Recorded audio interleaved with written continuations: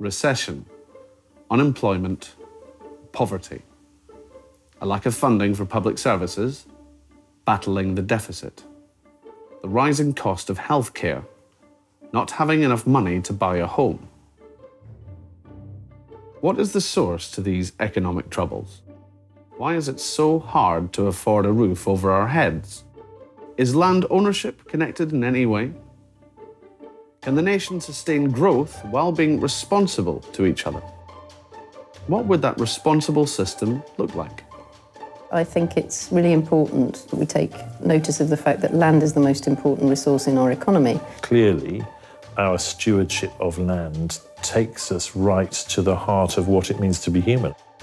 Things that belong to everybody, things that are given and provided by nature, if we can privatise those, then really freedom is not free. We're left with the hangover of these historic laws to favour those who own the land. I think everyone believes in economic justice. The problem has always been, how do we achieve that? We have to make good use of our land, and it has to not just respond to the economy, but it has to drive the economy. So the challenge then is, well, how do you make the value of land equally available to all? The UK has 60 million acres of land and a growing population of 63 million. The way population interacts with this land creates value for the UK. The question of how to redistribute this value back to all of the population is at the heart of our taxation system. But the present system is flawed, the present system is unfair, and the present system stifles growth. Yet there is hope. There are politicians, economists, and academics working towards an alternative system, a system that is responsible, fair, and sustains growth. A system that can find common ground across the political spectrum. This film will highlight the context and the importance of this alternative, as well as consider how the UK can achieve this change in system. Fundamentally, the tax system that we have does not work insofar as it fails to raise sufficient revenue. It destroys jobs and trade and business, and it is essentially unjust. We see our manufacturing has declined dramatically. We see all sorts of businesses that are suffering. I mean, business is crying out to end these punishing taxes that prevent them from employing more people, that prevent them from creating more revenue. We've got a whole perverse set of taxes which don't necessarily lead to the most efficient outcome, not just in the economy, but in providing the basics like homes to residents. At the moment in Britain, most of the land is owned by a small number of people and it's shared very unfairly. For centuries, decades, there has always been a feudal state of things. So there has always been the large land barons, the large landowners. In 1066, the Norman conquest of England saw all land taken under the ownership of the monarchy. To control his new kingdom, William the Conqueror gave lands to his followers in return for their military service, and also allowed them the right to attend Parliament. Land rent at that time consisted of 100% of the national revenue, and over the next 1,000 years, Parliament after Parliament found ways to shift the taxes away from landowners and onto land workers, entrepreneurs and traders.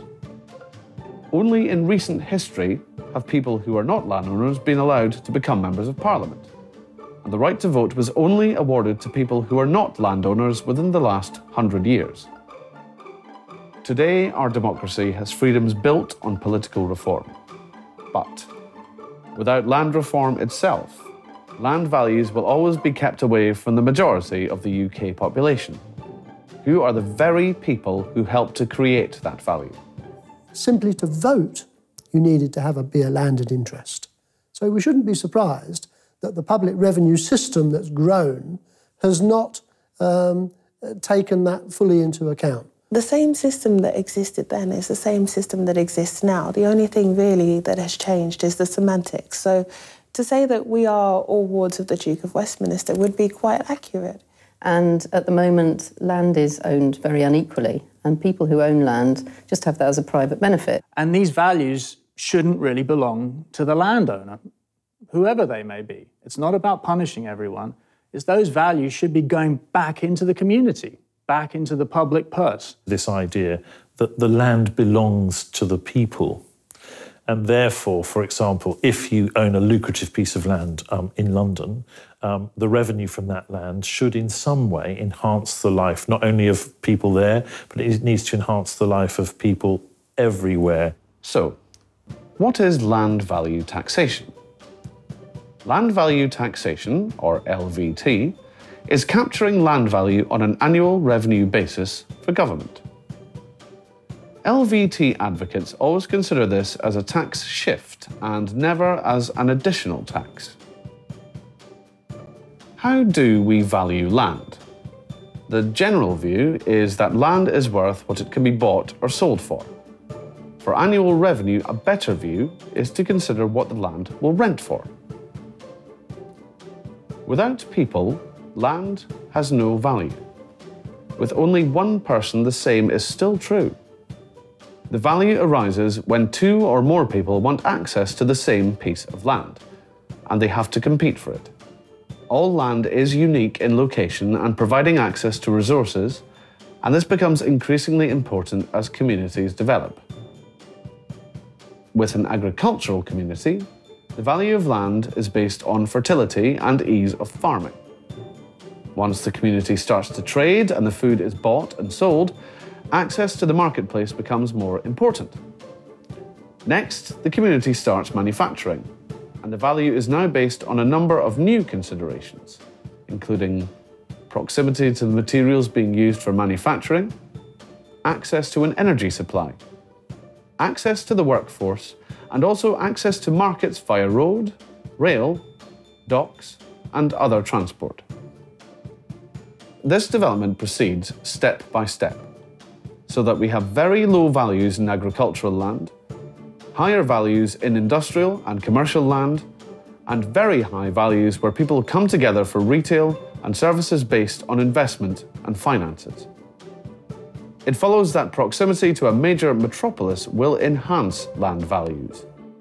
The whole community, the presence, protections and services that a whole community make available create location value. The urban land, of course, is the most valuable land. The problem is, a lot of urban land is held out of use by urban landowners.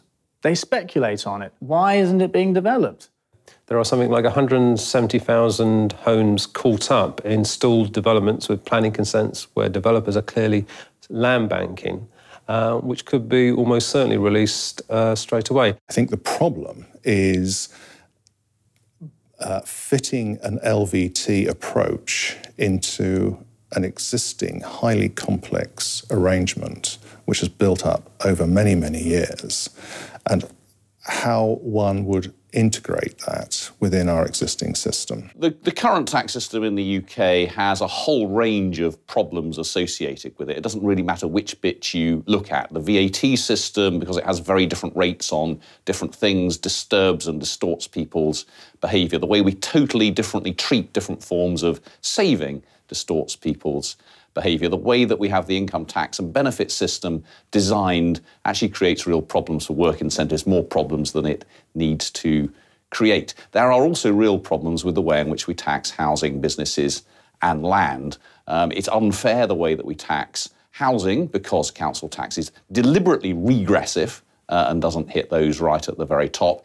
It's distortive the way we tax businesses because we're taxing the value of the property that people build on the land, which actually creates a big incentive not to build valuable property. So all of these are serious issues with the system.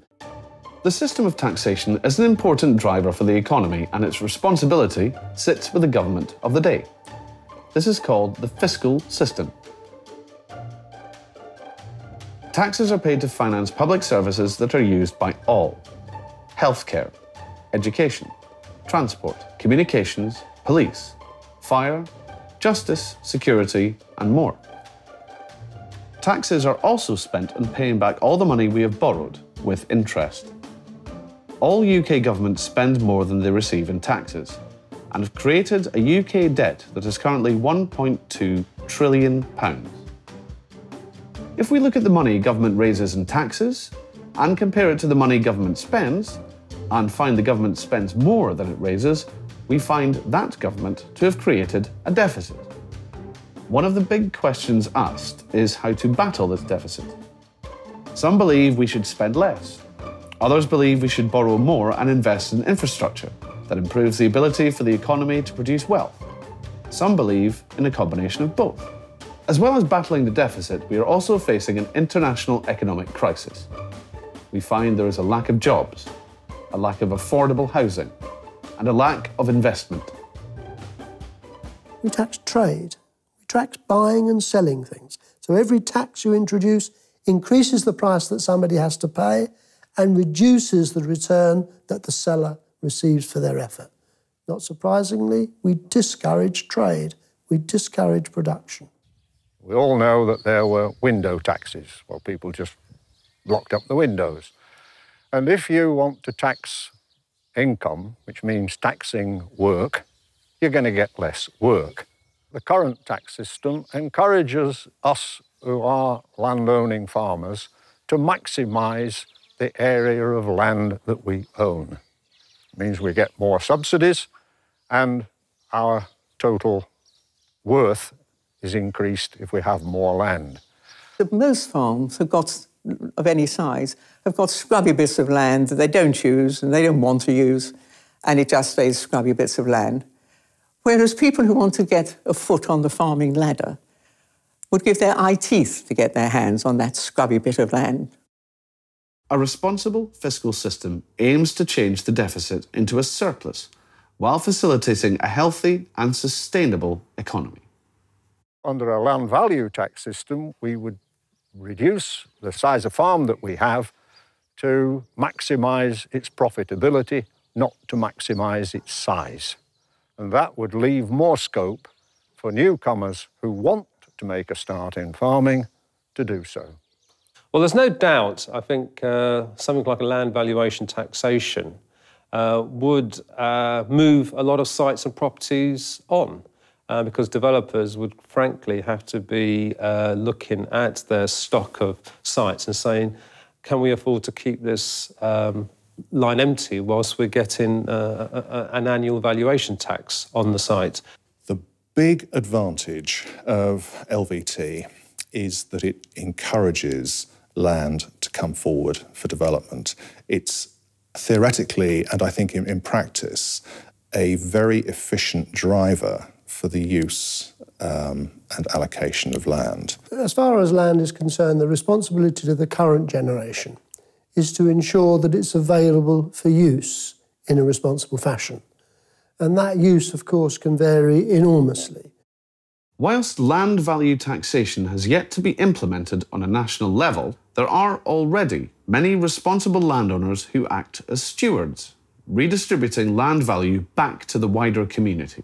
The church still owns certain important and very financially lucrative bits of land, but the church commissioners have particularly lately tried to focus on using that money to engineer the advancement of social capital in really deprived areas. We want to preserve the environment, we want to preserve natural habitats because they benefit human life in the long run.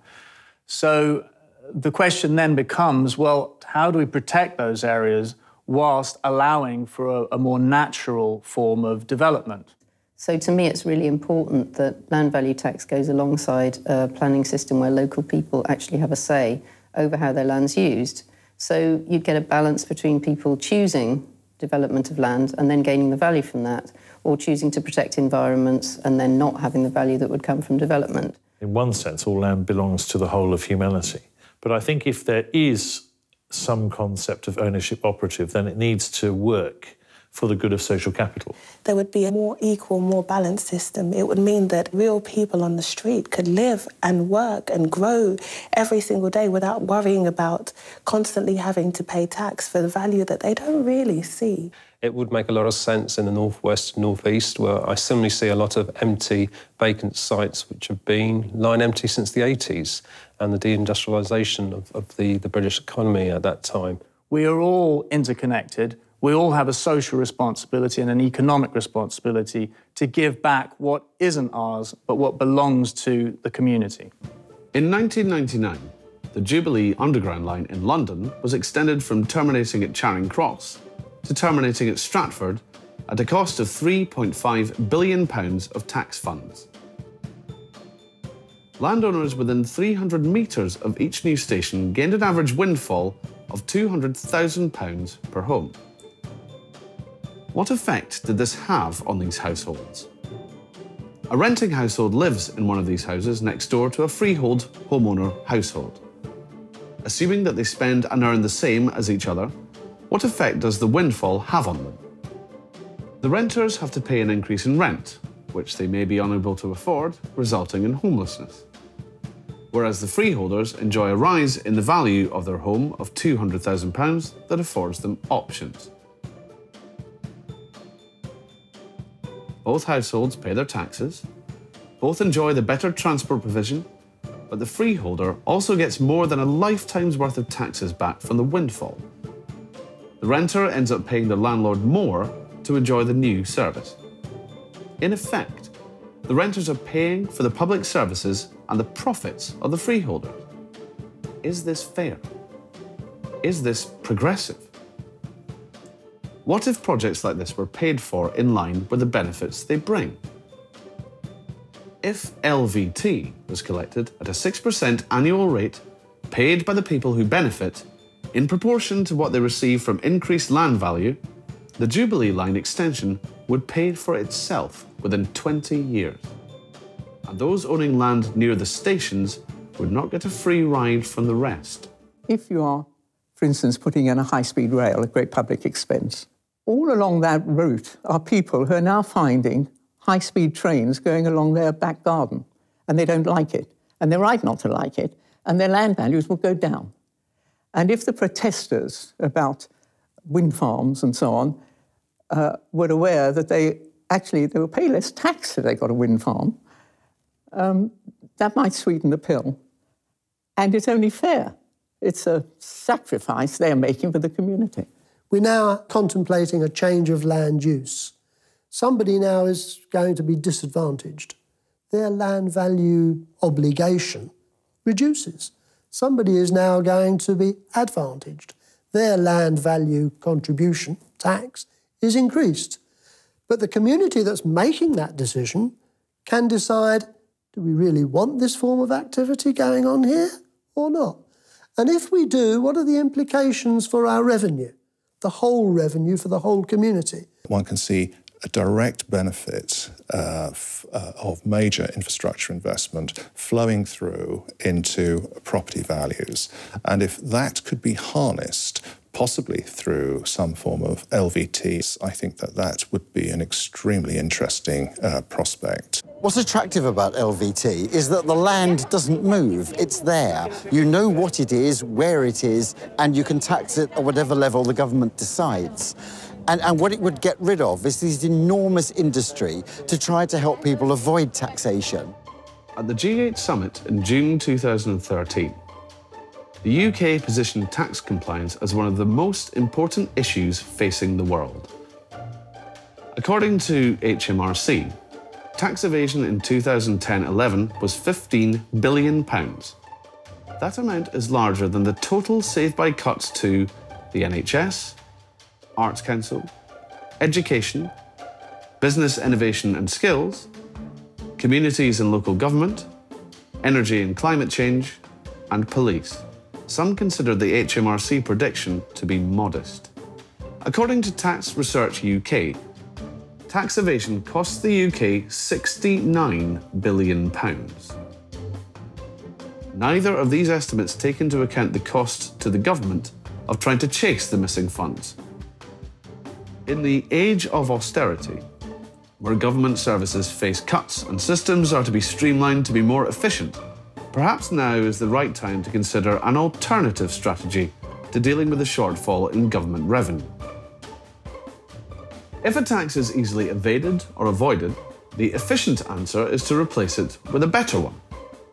Unlike money, land cannot be hidden in offshore banks. Land value taxation is an efficient tax system because it is cheap to collect and hard to avoid. When it is introduced, it allows other taxes to be reduced or replaced.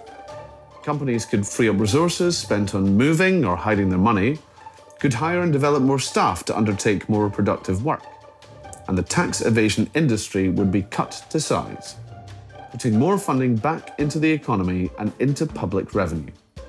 For HMRC, the huge amount spent on administration to chase impossible-to-collect funds could be reallocated to resource a much streamlined service. Internationally, in towns and states where land value tax has been introduced, other taxes have been reduced or dropped entirely. It's interesting why people haven't focused more attention on land as a source of revenue, especially at a time of austerity when you would think that they would be looking for all sorts of places to find more money to put into the economy, to put into public services. If we're to introduce LVT and it's to have the good effects that I believe it could have, you've got to get rid of every tax you can other than that. It's got to be the key element of taxation rather than consumption or necessarily income. Yes, well, the first taxes we'd obviously reduce are the taxes directly on land, which is stamp duty, which you have to pay when you buy or sell a house, and inheritance tax, which you pay when you die, and no reason why that should be paid. But beyond that, we would like to tackle the really large tax revenue sources, which is income tax and VAT. But I think if you introduced a land tax, then you could certainly look at reducing income taxes to balance that out. And again, that would increase the equity because you'd have wealthy people who at the moment hold land but don't necessarily pay a large amount of income tax on that. And they would start to contribute more, whereas people on smaller incomes would actually be able to see their income tax reduced. Well, it's largely disincentive in that we employ 2 full-time staff on the farm, but we have to send the wages for another man to the Inland Revenue for NIC and income tax every month. I mean, when you think about it, it's not just the tax that has to be paid, but the number of staff companies have to employ just to work out the income tax for the PAYE system. It's all dumped by the Inland Revenue onto the employers. VAT is a tax that works against the economy rather than for it. If you're going to tax the trade of every sale, what's the point of making sales? You could certainly reassess all the property taxes that we've got, including stamp duty, and more localised tax like council taxes. In the report we wrote in 2003, there were several references to the expected revaluation of the council tax. That's 10 years ago and it hasn't happened yet. And the longer it goes on, the more difficult it is for the state to do it. So council tax is now just a figment of somebody's imagination. It's really daft. The effect of stopping to collect any of those taxes would be that some people, most people, would have more money in their pockets. We can now afford to compete more, to buy houses, to buy land, to rent land. So land values will increase as a consequence of a decline in other taxes. Hence the land values increase, hence the capacity to yield public revenue on that basis increase. The great thing about, or the great potential thing about land value tax is it doesn't change people's behaviour. If the tax on a chunk of land is essentially the same whatever you do with that land, then it's not going to change the way that you behave. And in addition, it reflects the increase in the value of that land, which is almost certainly nothing to do, or certainly nothing to do with what you yourself do. So if a road is built near to it, it may increase or decrease the value of the land, and that will be reflected in your tax payment. If the value of the land shoots up because the Jubilee line has just been sent towards it, then you pay additional tax as a result. That feels very fair. It also feels efficient because it doesn't distort your behaviour in any way. And if you're thinking, for example, of comparing a land value tax with the current business rate system, it doesn't create non-neutralities, it doesn't distort your decision about whether to build a shack on it or whether to build a skyscraper on it. There are some in the movement who say that it should be the only tax, because no other tax has a moral basis. In 2012, Caroline Lucas MP asked Parliament to consider setting up a committee to look into how much it would cost to implement land value tax in England. Whilst the bill didn't make it to second reading, an early stage along the journey of a private member's bill, it did help to raise awareness.